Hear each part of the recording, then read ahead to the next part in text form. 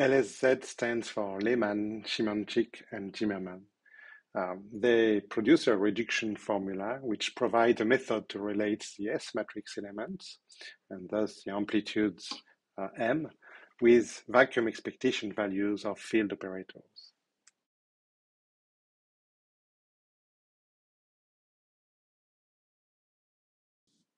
So essentially that will tell us how to calculate the amplitudes we are interested in for the different processes like scattering and decay from quantities we have access to using the canonical quantization of quantum field theory. So to derive the LSZ reduction formula, we are going to follow Schwarz's book, which uses different conventions than Z, and therefore we need to redefine the normalization for the plane wave and also for the free field solution of the Klein-Gordon equation.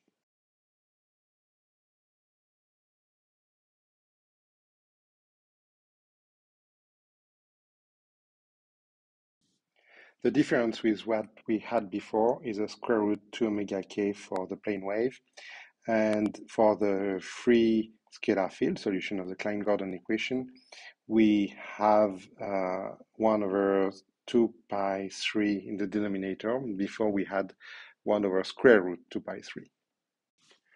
So we can put the time dependence of the operators rather than on the state. That's called the Heisenberg representation. And we can then note the A dagger and A, the creation and annihilation operators, as time function.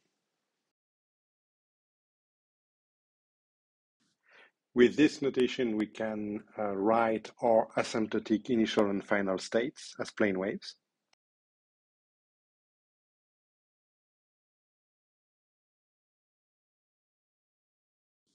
And we can then write the S matrix element as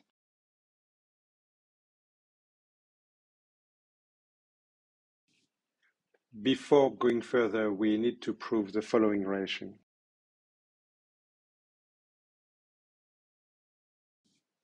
Let us first split the time and special derivative in del squared. The derivatives act on the right, but in particular, we can make the special derivative act on the left by using integration by part twice. And in that case, we see that all the nabla squared term will do will be to bring down IP twice, so IP squared. Next, we want to bring one of the time derivative outside of the bracket and on the left so that it acts on everything on the right. So we can do that by starting with the following equation.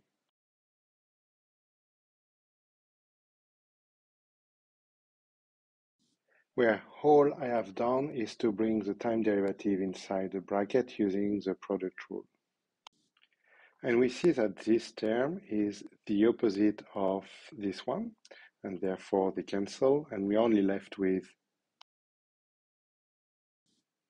So we recognize here this term, which we can then replace by the total derivative of what is in the bracket.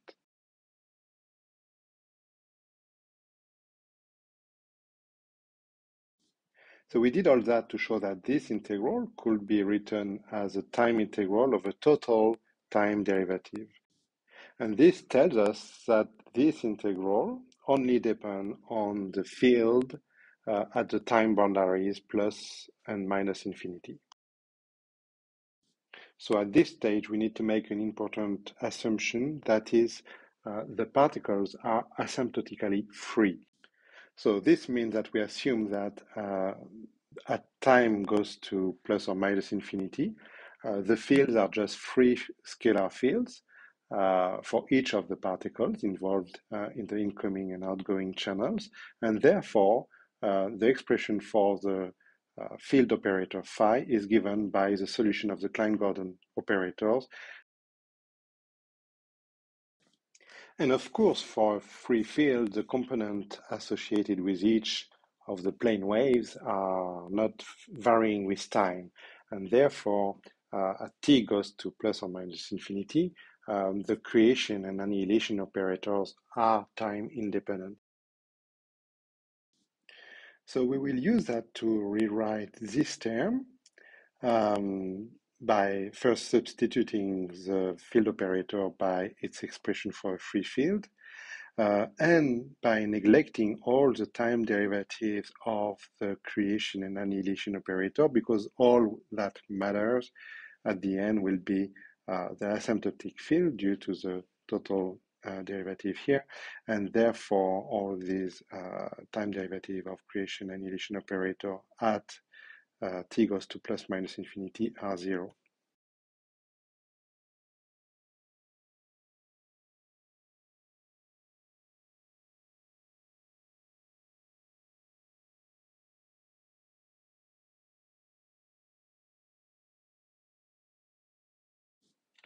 The integral over the special component of x is going to give us a delta function between the Euclidean vector p and k.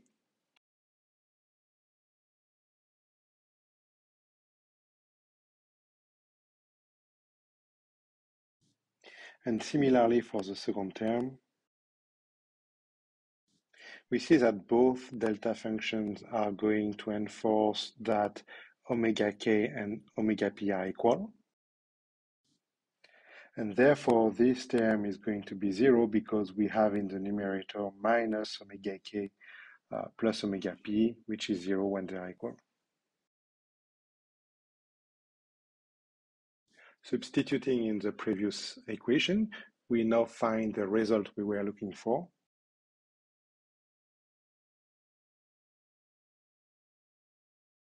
And similarly, we get a similar equation for the Hermitian conjugate, noting that the field is Hermitian.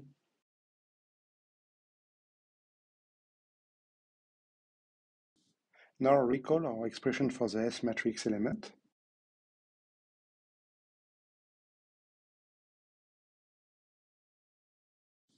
We see that all the earlier times are on the right and all the later times are on the left, so we can introduce what we call a time ordering product or time ordering operator, although it's not really an operator.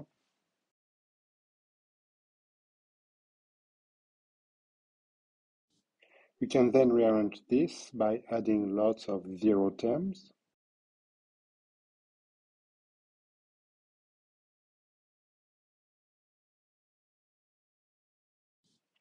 Indeed, all these additional terms do not contribute because if we expand this product, the time ordering product is going to bring all the A annihilator with minus infinity to the right, but we know that these acting on the vacuum are going to give me zero.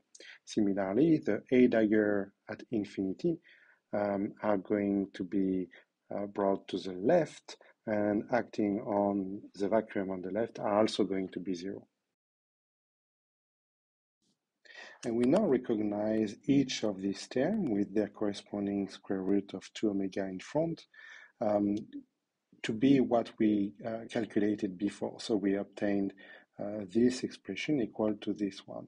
And similarly for the A daggers, we got the Hermitian conjugate expression. So we can replace all of those using product of these quantities.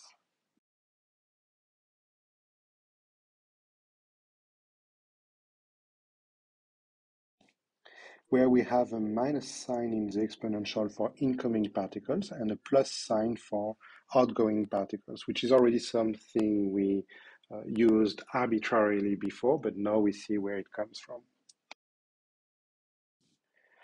This is the LSZ reduction formula, which connects the S matrix element to expectation value of field operators on vacuum.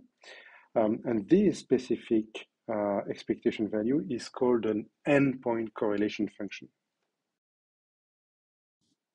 So we see that all we need to get S matrix element, or equivalently the scattering amplitude M, is the knowledge of these endpoint correlation functions.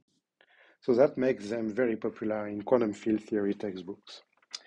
Notice that these endpoint correlation functions contain, in fact, much more information than what we need to get the S matrix element. So that's the role of the operators in front of the endpoint correlation functions to project out the information which we're really interested in. That is the information where we have momenta P1, P2 in the entrance channel and P3 up to Pn in the exit channel. And indeed, if you look at these operators, del squared plus m squared, if you take the Fourier transform of them, you get minus p squared plus m squared. And we should be worried because our particles asymptotically are on mass shell, and therefore they have p squared equal m squared, and this quantity is zero. So that means that this is just giving us a bunch of zero times the endpoint correlation function. In fact, what it does is to kill all the terms in the endpoint correlation function, except for those which have a pole at p squared equal m squared, that is, those which are proportional to 1 over p squared minus m squared. And we recognize the propagator for the free particles. So asymptotically, the particles are coming in and out with these propagators. So these terms here are exactly doing what we want. That is, they kill everything in the endpoint correlation function except for the terms which correspond to incoming and outgoing particles on mass shell with the corresponding propagators. And of course, all the terms in the endpoint correlation function which have these propagators are going to survive, but also the propagators themselves is not going to be here at the end because we multiply in the numerator by minus p squared plus m squared, and we will divide by p squared minus m squared. So these terms just give 1. And that's the reason why we didn't keep the propagator for the external lines. That's because they are projected out by these terms in the